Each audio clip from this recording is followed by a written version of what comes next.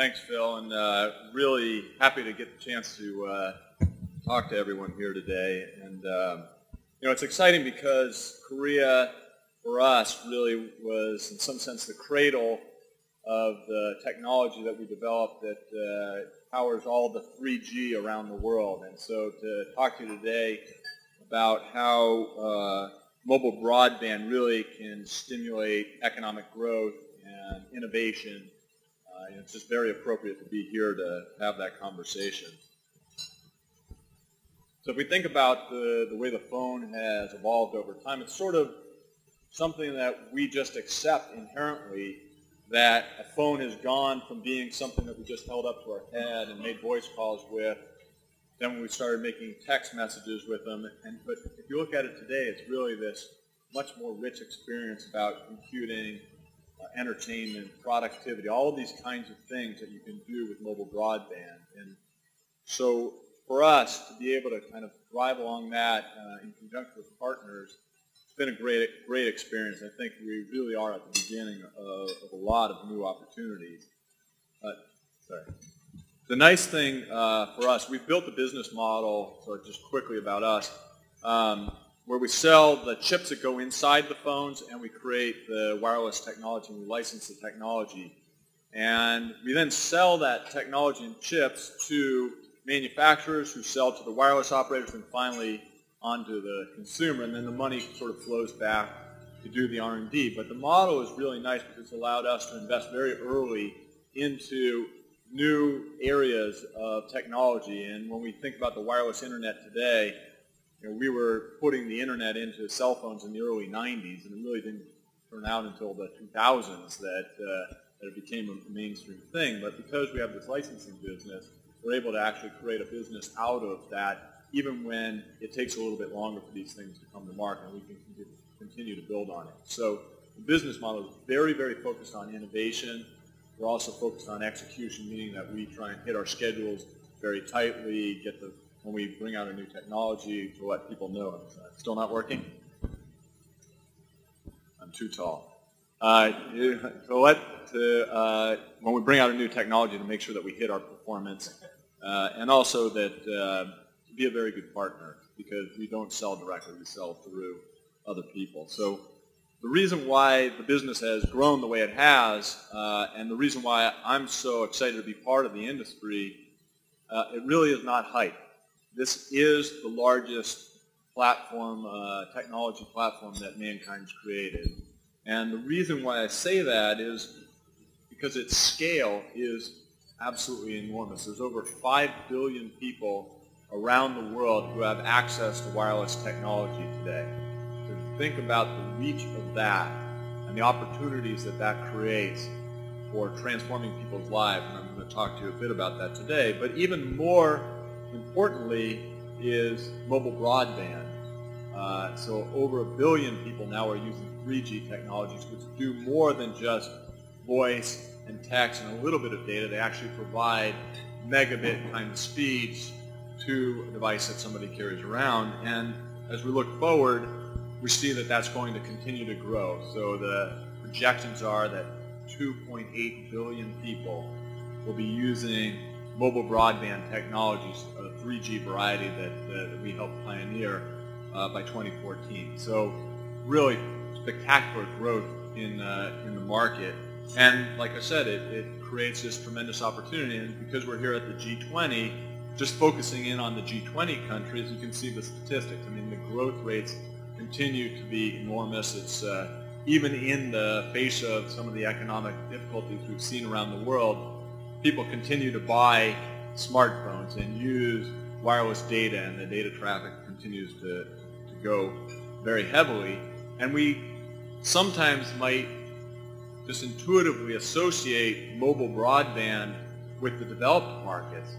But in fact, if you look next year, the projections are that half of the shipments of 3G devices are going to go to the emerging markets. And that really has the opportunity to bridge a digital divide. Clearly, cost is very important there. It's actually changed our R&D philosophy, where in the past people used to invest at the very high end, create new features, and those features would trickle down to the low end.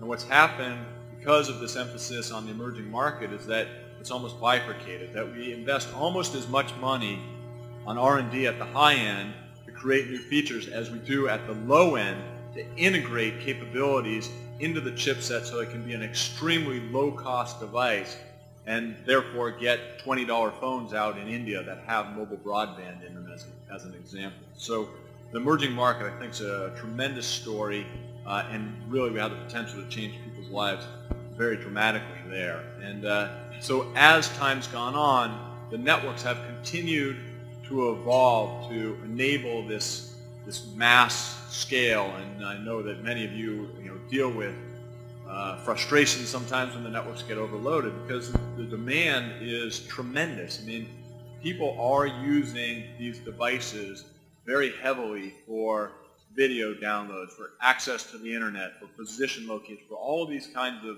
things which add demand to the network. And so we look back just in December of 2009 that data traffic on these networks now surpassed the voice traffic on the network. And if we look forward into 2014, we're going to see that 1 month's worth of data traffic is going to exceed the entire data traffic of 2008. So you can imagine the kind of growth that's going on here, and it's because the consumers continue to demand this technology, and it's spreading, as I said, widely around the world. But one thing that I think is really interesting to me, and I think probably not something that you might have known, is that in this year, in 2010, the people who got access to broadband connections into the internet, more of them got access over mobile broadband than over fixed broadband. And you can see the stats looking forward. By 2014, 75% of broadband subscribers will be mobile broadband subscribers. So now we start to have to rethink what we thought the internet was and what it means to carry it with you and what it means to take advantage of all the capabilities that a mobile device has along with it. And in addition, so I've talked a lot about 3G, but we also have the next generation of technology coming out, technology called LTE. There's technologies that have also been developed in Korea. Wibro is a technology here. But we see these things as being tied together. The fact that you'll have these higher data rate systems coming out. And by the way, they're critically dependent on governments freeing up more spectrum for allocation to these services. That's really the main way that we're going to meet the demand, or at least hope in some sense to meet the demand. But you'll start to see these new networks roll out. At the same time, the 3G networks will continue to drive forward very quickly because of these data services that are on there. And the hardware also is evolving very rapidly, and I think you probably know that yourself. I mean, it may seem so commonplace now to have a phone that has a camera in it. But it really wasn't that long ago that we didn't even have cameras in our phones. We didn't have color screens in our phones. And now today, you see all of the kinds of things that are going into the phone, multimedia and different kinds of microprocessors going in there. With focus, as I said before, on both the very high end, having incredible graphics capabilities, and on the low end, making sure that we have smartphones for the masses, for these emerging markets.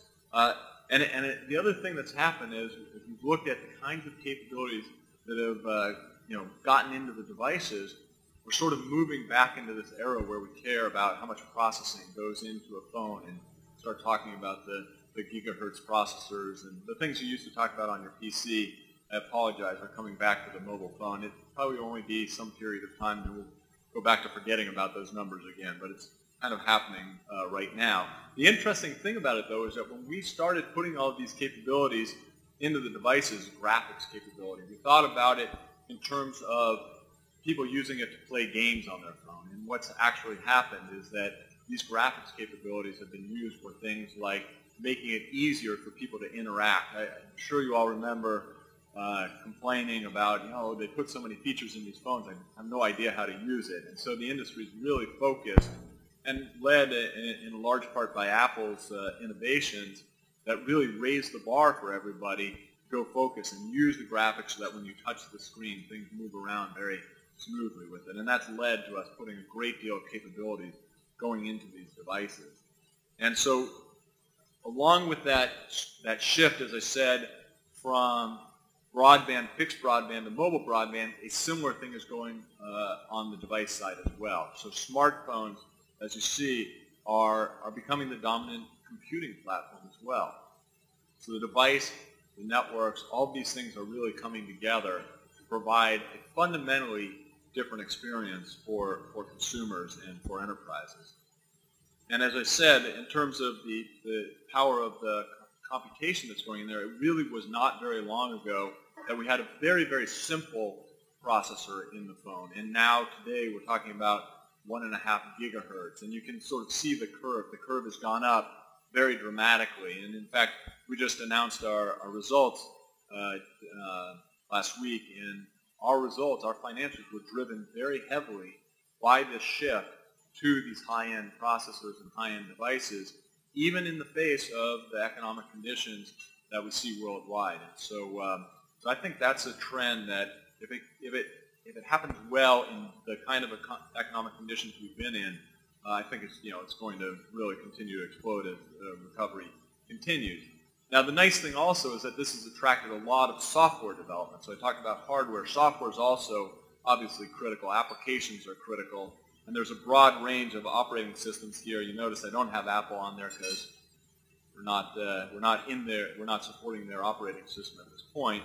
But what's happened is just a broad range of companies have come to this area, understanding that the dominant mode of computing going forward really is going to be around a mobile device, something that you carry with you. Sure, you'll have screens around, just like you have fixed telephones, but the way that you communicate, I assume most of us in the room probably communicate more over a cellular phone on a wireless connection than you do on the fixed line. So we think that's going to continue to go forward, and I think the industry really is coming together.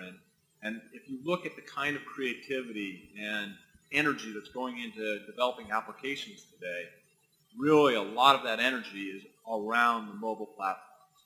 And I think we're just getting access to new kinds of capabilities that people never expected, and that's been enabled by the hardware, the software, and all of these things together.